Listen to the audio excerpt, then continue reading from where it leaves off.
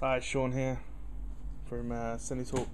Just picking my movie a day. I had to go to the back here to get this one.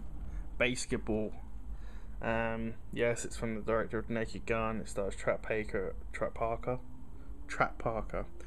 Parker, and Matt Stone, and it's a comedy. They basically invent their own sport.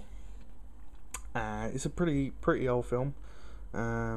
It's around 2003 or 2002, 2003. And these guys, if you don't know who they are, they're the guys who made South Park. They make South Park. Not she doesn't. She just looks like that all the time. So Basketball. If you haven't seen it, check it out. It's a really funny film.